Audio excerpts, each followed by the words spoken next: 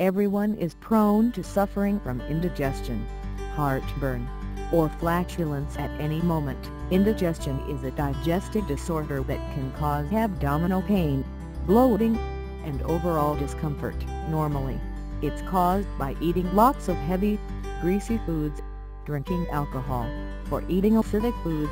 It can also take place when air gets stuck in the digestive tract. You should always try to find out what's causing your indigestion, and, if it's recurrent, consult a good doctor. In natural medicine, there are several homemade remedies that are great for people who are suffering from poor digestion. One of these remedies, apart from being very effective, is super easy to make, because all you need are two ingredients: lemon and baking soda. After taking this natural remedy, you won't have any more gas and your stomach won't be swollen anymore. See how easy it is to make.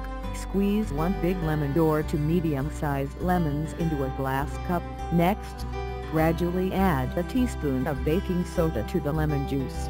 The mixture will fizz up. That's why you need to add the baking soda slowly. Add water until you have half a cup of liquid and then you're done. Drink it anytime you feel like your food isn't digesting properly. This remedy is natural, delicious, and very good for your health.